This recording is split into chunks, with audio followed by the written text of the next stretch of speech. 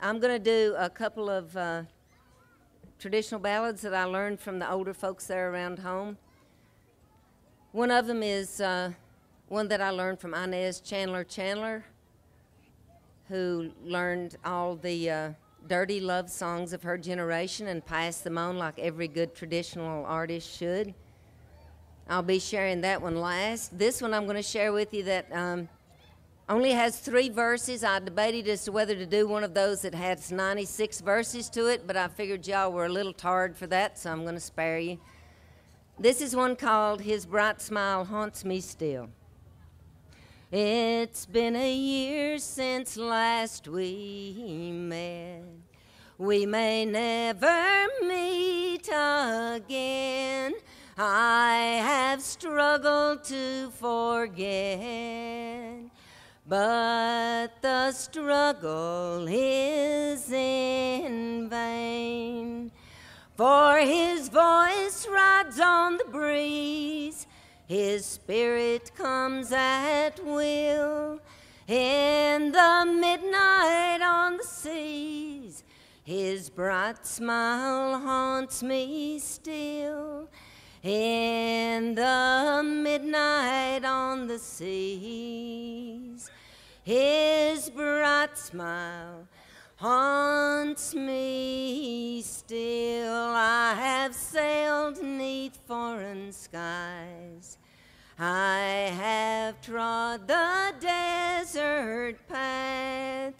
I have seen the storms arise like a giant in His wrath. Every act that I have known that a reckless life could give, though His spirit has now flown, His bright smile haunts me still. Though His spirit has now flown, His bright smile haunts me still. In the first clear light of dawn, as I gaze upon the deep, His form still fills my sight, as the stars their vigil keep. And as I close my aching eyes, sweet dreams my memory fills. And from sleep when I rise, His bright smile haunts me still. And from sleep when I arise, His bright smile haunts me still.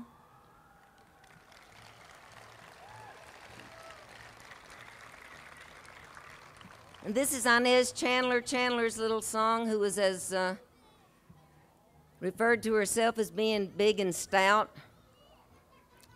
She had a pocketbook that looked like one of those big meat cleavers. It was a big trapezoid-shaped thing that had those little straps on the side.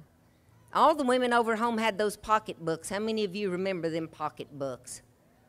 They had that big plastic ridge across the top of them and that big gold ball, you know, right in the center of it that they could flip up. And there's all kind of stuff lived down in them pocketbooks. They took it all to church with them. All sorts of things. They dived down into them pocketbooks right before they went in the church house to get that little old handkerchief out of there, and they'd wet it with their thumb.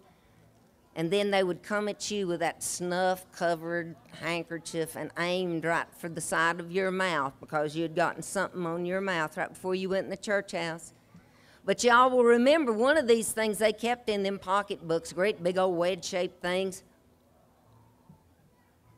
When you got a little bit restless and you started to fidget on that bench there in the church house, that pocketbook, which was in knee position. That was the first position they kept it in when they was in a church house. You never could tell. They might be some varmint underneath them church benches crawling around stealing old women's pocketbooks. So they kept them in knee position, white knuckling right there on that bench. The other way they kept them was in lockdown position. They'd work them pocketbooks up on their arm just as hard as they could. And Inez would have to stop at her elbow and rest a few minutes and breathe hard. And then she'd back up and she'd work that pocketbook on up on her arm. And she'd slam that elbow down on it, grab her left wrist and her right hand and lock that sucker down. Granny said they'd done that so that if somebody stole their pocketbook, they could follow them by the blood splatters on the ground. They could catch them pocketbook thieves. So there we'd be sitting in the church house, and they'd all be lined up across that bench holding them pocketbooks, white-knuckling them on their knees locked right there. And you would start to fidget. Then that big ball that was colored in gold paint would come up, and that pocketbook would yawn open almost to the other side of the church house, and they would dive down in there and disappear, and they'd just be their feet sticking up out of them big pocketbooks. You'd see all sorts of things flying up out of there. There'd be little handkerchiefs with 50 cents tied up in them they was going to give to the offering. There'd be little notes to themselves. There'd be whole notebooks down in there with 5 sets of cutlery that they could take out after the church house was open, and they'd whip out 3 plates, 3 cups, saucers, and you'd have a picnic right there on the church ground. They had all sorts of things down in them pocketbooks, but the one thing you're going to remember is when you started to fidget, they'd dive down in them pocketbooks and they would come out with a half piece of juicy fruit chewing gum. And it was always juicy fruit chewing gum for a reason.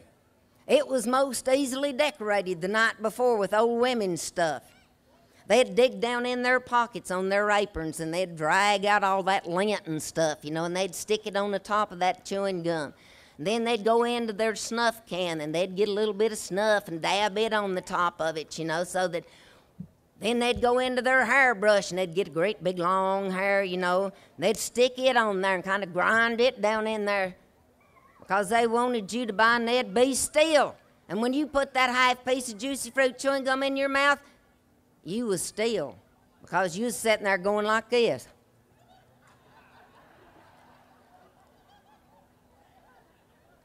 But you sat still, didn't you? I'm going to finish up with one of Inez Chandler's. It'll go right over the head of all these young'uns here, but maybe you'll catch it. I don't say a single bad word in it, and so you're lucky tonight. So this is Inez Chandler's song.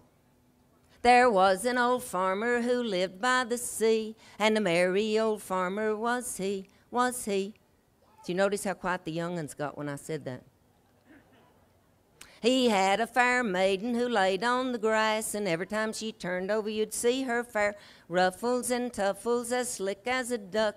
She taught that old farmer a new way to bring up the children and teach them to knit, while the servants in the barnyard was shoveling out contents of the barnyard as slick as glass. If you don't like my story, you can go kiss my daughter in the parlor who winds up the clock with a piece of red ribbon tied all round her. Poodle dog, her poodle dog, her poodle dog galore. If you don't like my story, I'll tell it no more. Thank you very much.